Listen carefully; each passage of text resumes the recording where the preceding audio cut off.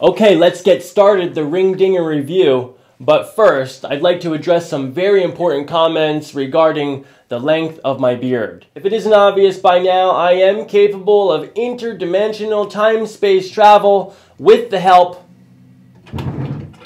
of my Rick Sanchez edition portal gun. I'm working with multiple timelines here, people. Let's try and keep up. Now, the ring dinger. Here I am walking over to the table. I use a little bit of sarcasm here, saying I've never seen this table before. Obviously, overcompensation for my slight bit of hesitancy and nervousness. Now, laying on the table, my legs are raising up, and I begin singing the I'm about to get ring dingered song. Rising up, kind of hot here today. Which I wrote specifically for that moment, but it didn't happen. Maybe next time. Here goes the towel around my neck. Doc asked me to keep my teeth shut. Now, sticking out my tongue was not an act of rebellion against the doc. This is a stretch that I do before walking into the adjustment room. It relaxes my tongue and my jaw, and therefore, the first breath sounds that I intonate towards the patient are coming from my most pure, most relaxed, calming, harmonious, and healing state. And then, boom.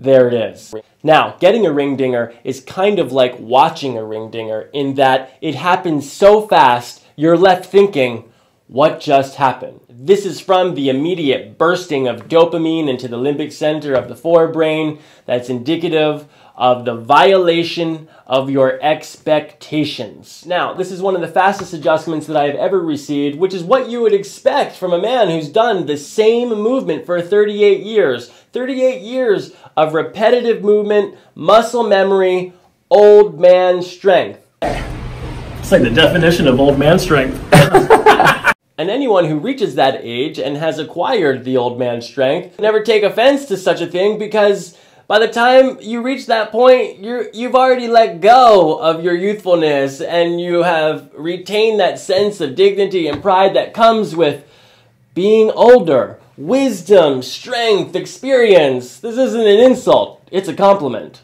Now, this wasn't just one of the fastest adjustments I have ever received, it's also one of the most powerful adjustments I have ever received. During the time that Dr. Johnson spent teaching me how to do the ring dinger, I noticed that the table was just a little bit too high for me, and it was perfect for Dr. Johnson's center of gravity. If you've ever seen my manual decompression maneuver that I outline in the video Legends, Medicine, and the Specifidinger, you can see my elbows are about 19 inches off the ground, whereas this table is probably about 30 inches off the ground. But it's perfect for Dr. Johnson's size. His height and his weight match up perfectly, allowing him to ground himself in his center of gravity, generating as much chi as possible before making the adjustment.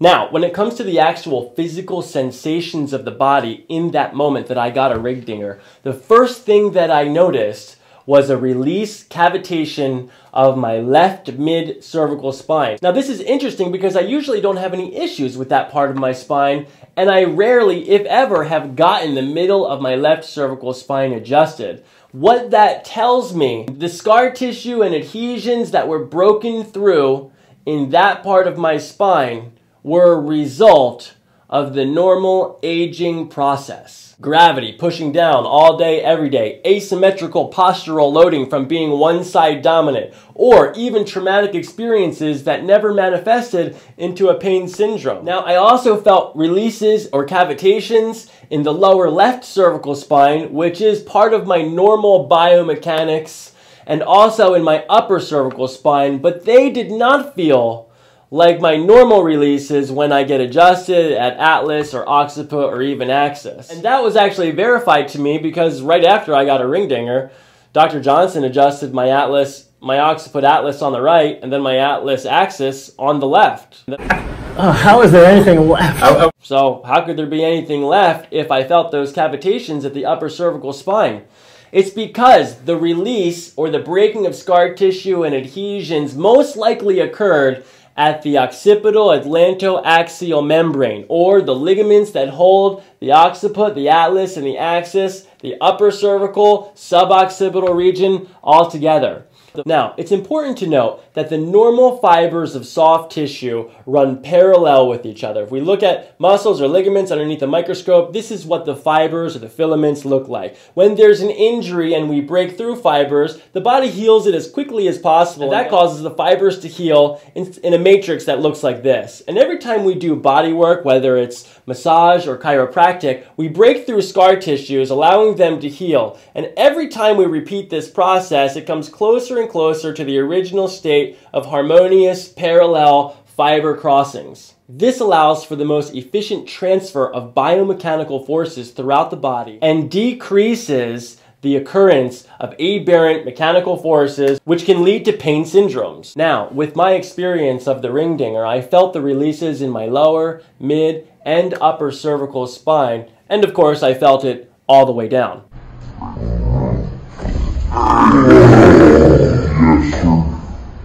And because of the massive forces subjected to the upper cervical ligamentous complex, there was a massive stimulation of proprioceptive fibers, which resulted in the chiropractic high. Yeah, sounds phenomenal. Now, other adjustments have come close to that. Adjustments with the hands have left me in a very similar, almost exact state that I felt after the ring dinger. And I've been Y-strapped as well many times, and I've given Y-strap adjustments. But the difference is in the pins. The pins make all the difference in the world. Even myself, performing manual decompression maneuvers, have noticed that it does increase the efficiency of decompression when you have some resistance.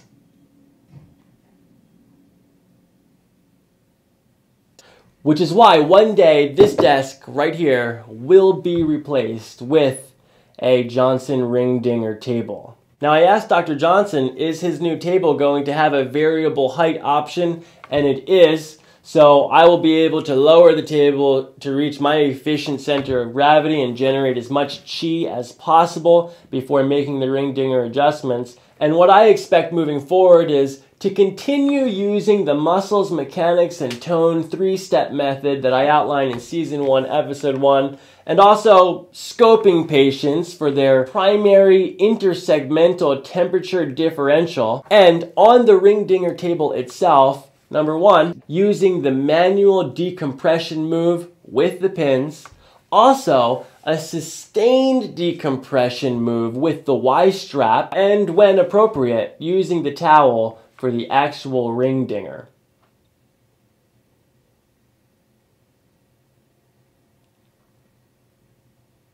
Now, I prefer the towel to the Y-strap. As I found out, as Dr. Johnson was training me to do this maneuver, the fingertips actually touch the occiput right here, which to me is very important, because why wouldn't you want to connect with this most sacred, sensitive, intimate part of the cervical spine? That's why I use my hands in the first place, is to make sure I have that contact. However, it does get tricky with larger, thicker necks and heavier heads, and the towel is a way that you can comfortably grasp anyone's head or neck and still generate the same amount of forces. Plus, I don't think the Y-strap could hold up to the ring dinger table. Dr. Johnson himself noted that over the years, he's gone through 4 sets of pins. This is a 1/4 inch thick solid steel bar that he broke through with a chiropractic adjustment. I don't think the thin nylon straps are capable of handling those kinds of forces. In conclusion, the future of my practice is sure to hold space for the ring dinger and the Johnson technique itself. Now, I won't use it on everybody. Even Dr. Johnson himself had noted during the training that not everyone qualifies for a ring dinger, which is one of the reasons it's important to have various techniques. And pending the research studies that Dr. Johnson's team is performing now, I will recommend it to the most difficult cases of cervical and lumbar spine radiculopathy. Because the Johnson technique, the ring dinger, and the upper cervical atlas mirror image adjustment that happens at the end is a potent dose of chiropractic medicine.